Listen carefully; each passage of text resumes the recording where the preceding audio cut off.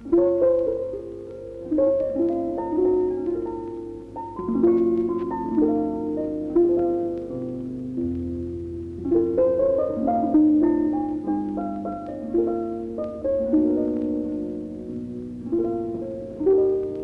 beast of burden was allowed on the Van Diemen's Land settlement. All the pulling and dragging was done by human beings. About 100 good conduct men were allowed the lighter toil of dragging timber to the wharf to assist in shipbuilding. Others cut down the trees that fringe the water's edge. The denseness of scrub and bush rendered it necessary for a roadway, perhaps a quarter of a mile in length, first to be constructed, and the trunks of the trees, stripped of their branches, were rolled together in this roadway until a slide was made down which the heavier logs could be shunted towards the harbour.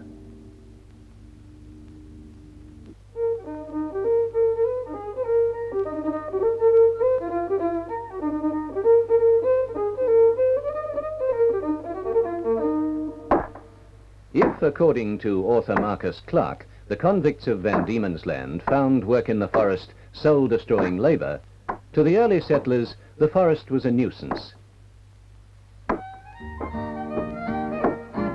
Oh, me daddy was a cocky who was out to make his pile by making me split shingles and pin posts for the mile, a-working me from sun-up until the dying day, for me tuck a whole pound and 3 bob a day.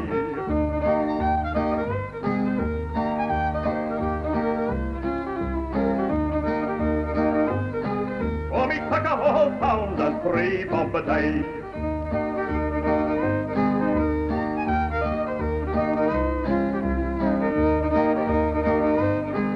Oh, me tuck a whole pound and 3 bob a day. Go on, let's up the bullocks, lad, and drive them till they must, and slogging through the mud, lad, or breathing in the dust, and longing for the city sights that seem so far away, from the tuck a whole pound and 3 bob a day.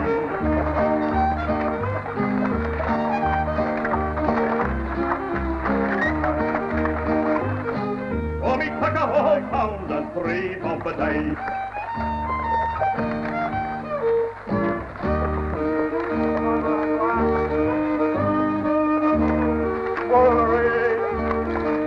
We walk back for it. Oh, me tuck a whole pound and 3 bob a day. Whoa, Rover, what are you doing?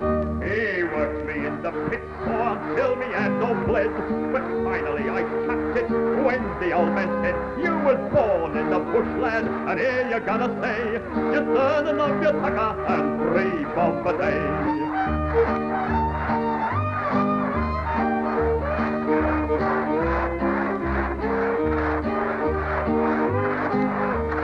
Earning of your tucker and 3 bob a day.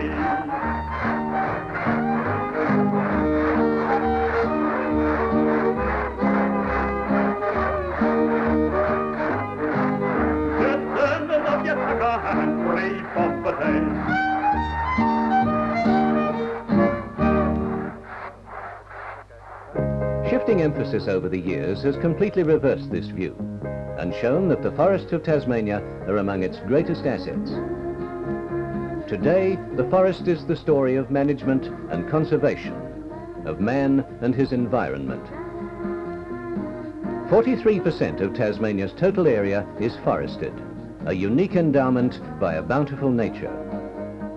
The great forests spread in tiered folds, on one hand protecting and shielding the land from the frost-lipped winter spawned in the Antarctic, and on the other providing a cool retreat from the heat of summer.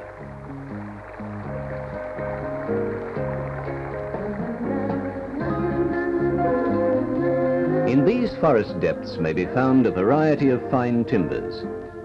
Myrtle and blackwood, which are among the world's finest furniture timbers. Huon pine, much sought after by boat builders. Tasmanian oak, supreme for building purposes. And in the Styx Valley, the world's tallest hardwood, a swamp gum which towers 99 meters. These varieties and many others abound in Tasmania's prime forests. In the pioneering days, the bush seemed limitless, and the question of conserving forest resources did not arise.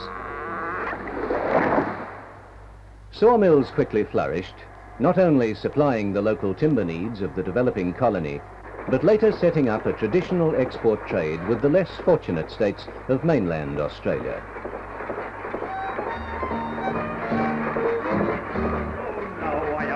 And at the local mill, I never go push now, I hope I never will, cause I'll stick to this job until I'm old and grey, for me tuck a whole pound and think of the day.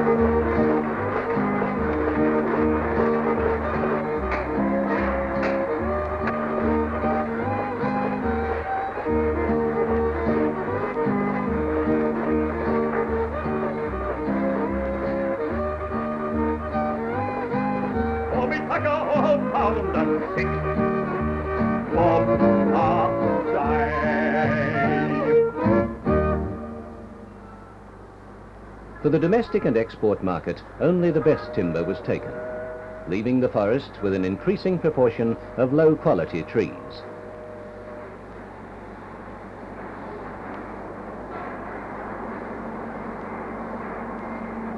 The first attempt at forest management was made in 1920, when a state department of forestry was set up, later to become a commission in 1946. Today, this commission employs about 50 professional foresters and engineers and more than 120 technical officers.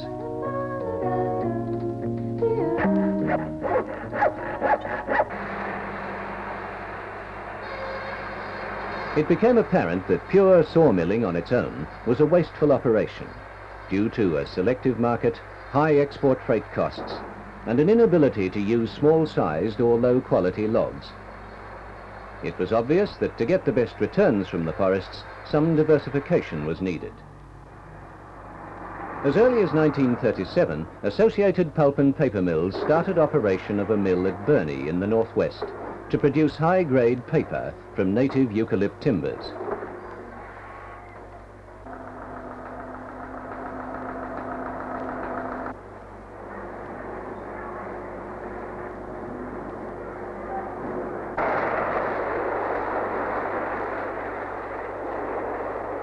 In 1941, Australian newsprint mills commenced operations at Boyer, about 30 kilometres from Hobart. This mill now supplies half Australia's newsprint needs from the traditional gum tree.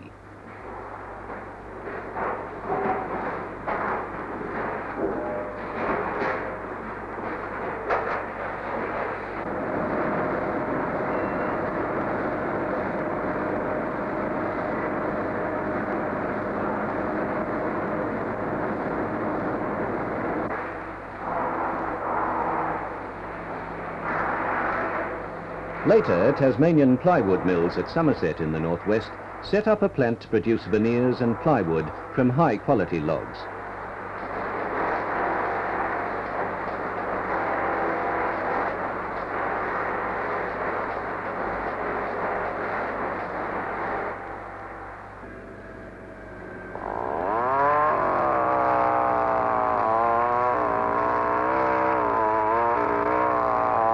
The Australian newsprint mills at Boyer harvest 1,200 tonnes of swamp gum, stringy bark and gum top logs daily.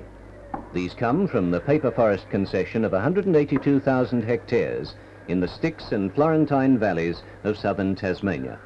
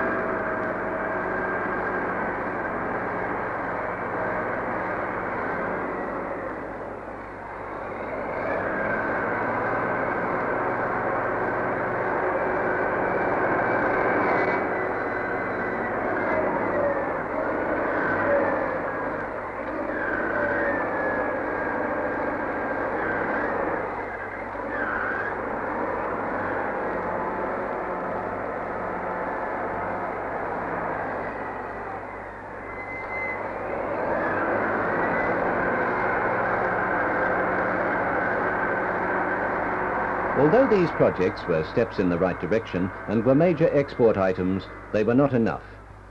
The Forestry Commission had by now embarked on a more intensive management program of surveys, aerial photography, and the mapping and field measurement of forest crops. This showed that without doubt the forests could be used even more effectively, and that the harvesting of all forest products must be integrated.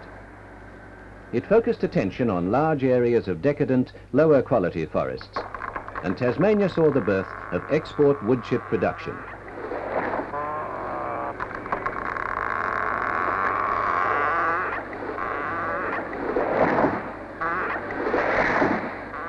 For the foresters, this was a major breakthrough.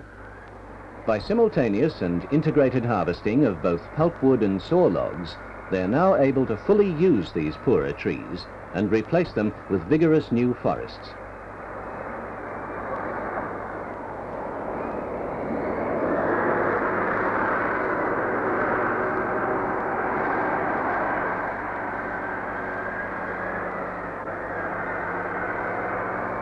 When all usable logs have been recovered from each cutting area, the remaining logging debris is allowed to dry out and is then burnt in the autumn.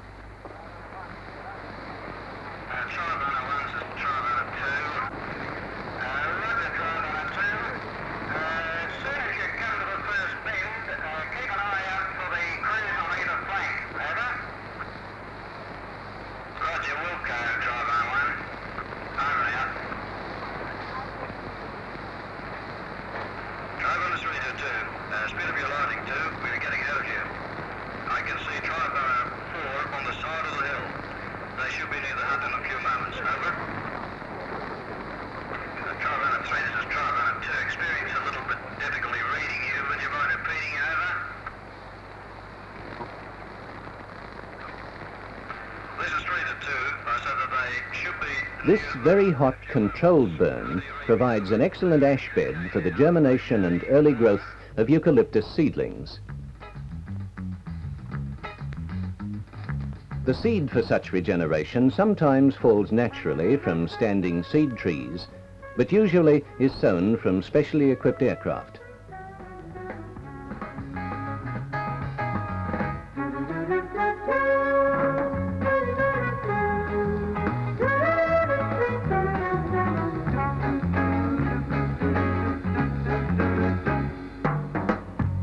Putting this type of forest practice on an economic basis, woodchip production provides a major export to Japan, earning more than $30 million annually for Tasmania. Tasmanian Pulp and Forest Holdings Limited, based on the east coast port Triabunna, exports 600,000 tons of woodchips annually by a shuttle service using two specially designed Japanese bulk carriers, each of which ferries 35,000 tons. In the north, Associated Pulp and Paper Mills Limited and Northern Woodchips Proprietary Limited both have chipping plants at long reach, with a combined target total of 1,600,000 tons a year. However, such a large timber harvest requires specialized care in operation, planning and control, with particular attention to the regeneration, protection and development of the forests. Despite the increase in sawmilling timber made available by pulpwood operations, this only partly solves the expected shortage of saw logs during the next 2 or 3 decades, while regrowth from early forest cutting matures. To meet this lean period for both Tasmania and Australia, the Forestry Commission and some private companies are establishing large plantations of fast-growing, highly productive pines in selected areas.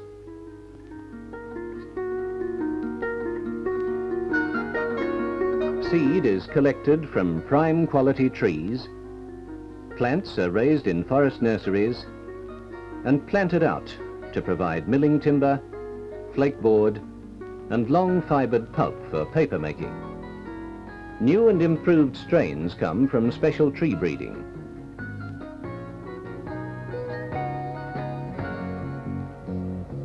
Hand in hand with planning and research, good forest husbandry includes day-to-day practical management and development. The Commission has built and maintains about 3,000 kilometres of forest roads. This road network is continually pushed deeper into the forest areas in anticipation of future production. The Commission has a vigilant fire control service with dams, fire breaks, communications, fire towers and firefighting equipment. Tasmanian forests, however, are not just a crop to be harvested for purely commercial interests. Recreation areas are available for people to enjoy.